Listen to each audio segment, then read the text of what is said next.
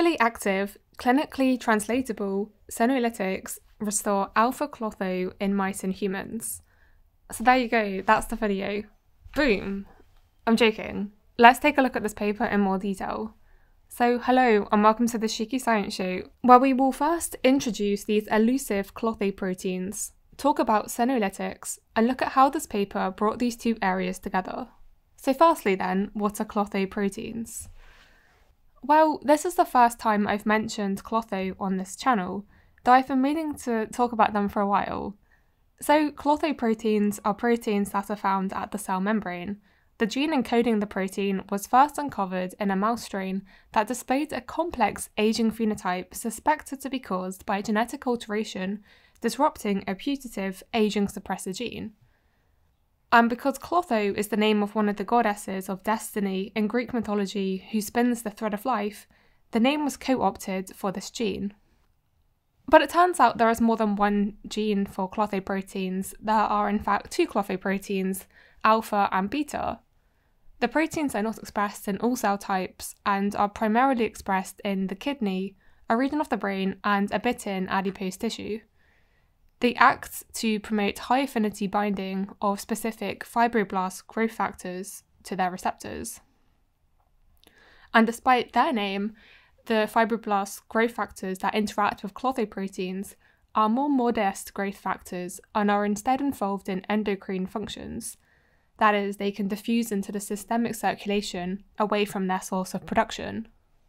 Alpha-Klotho, since this is the one we'll be talking about in the rest of this video, binds to fibroblast growth factor 23. This interaction mediates several processes, including regulating phosphate and calcium levels and the health of kidneys and bones. In fact, Alpha-Klotho is most abundant in the kidneys, though as I mentioned earlier, it is also present in parts of the brain. Anyway, lack of Alpha-Klotho causes phosphate imbalance. Phosphate, in the form of calcium phosphate, is important for bones.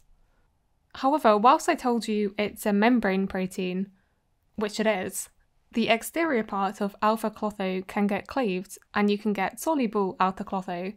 This can be detected in the serum of blood and urine and is indicative of the total expression of Alpha-Klotho.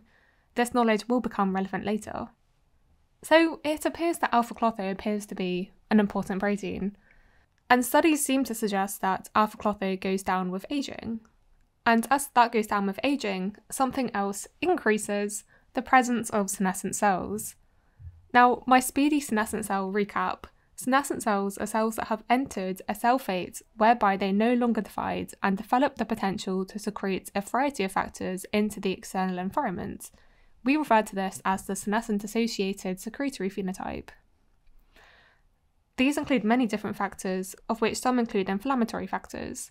And whilst their chronic presence could contribute to continued inflammation and has therefore been linked to different diseases, senescent cells aren't all bad and are useful in wound healing and development and acting as a tumour suppressive mechanism.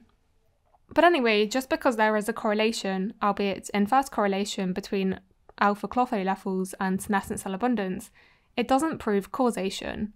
But this now brings me on to this latest publication: orally active, clinically translatable Senolytics restore Alpha-Klotho in mice and humans. So what did they do in this study?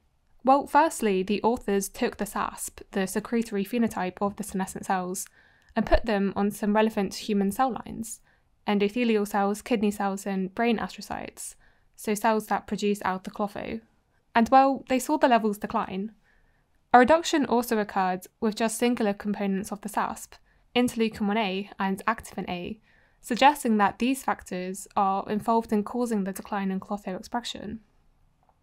They even took this one step further by transplanting senescent cells into young mice and found that it decreased Alpha-Klotho levels in the brain and urine. But targeting the SASP is just one mechanism to work out the connection. But why not just eliminate all of the SASP? Or better, why not just get rid of the senescent cells and see what happens? Well, this is what they did.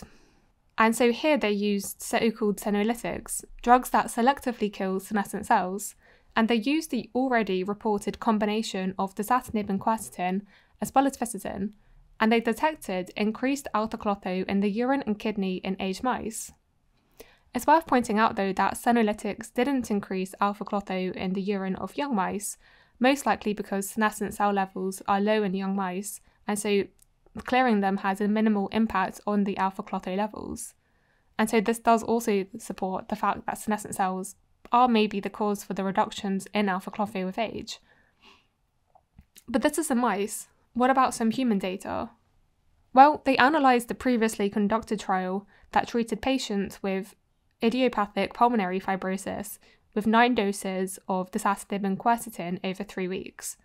In this trial, the treatment improved functional aspects such as increased gait distance and speed, and they also found that this correlated with increased urinary levels of alpha-Klotho, so in line with the mouse data.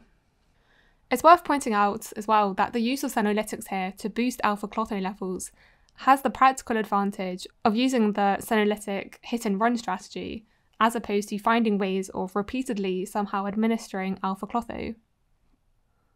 It also could mean that alpha-Klotho levels, as detected in the urine, could be one way of measuring the efficacy of different senolytics. So what are the take-homes? Well, given that I study senescent cells, it's always interesting to hear more about their influence.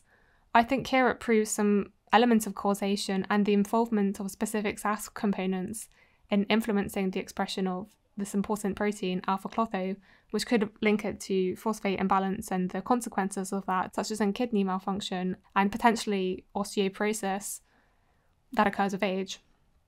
But I still think there are some elements to understanding the molecular mechanism that are unexplored here.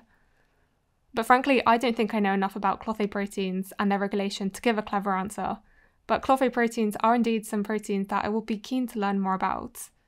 So with that, I hope you've learned something in this video. Thank you to my Patreon supporters and thank you for listening.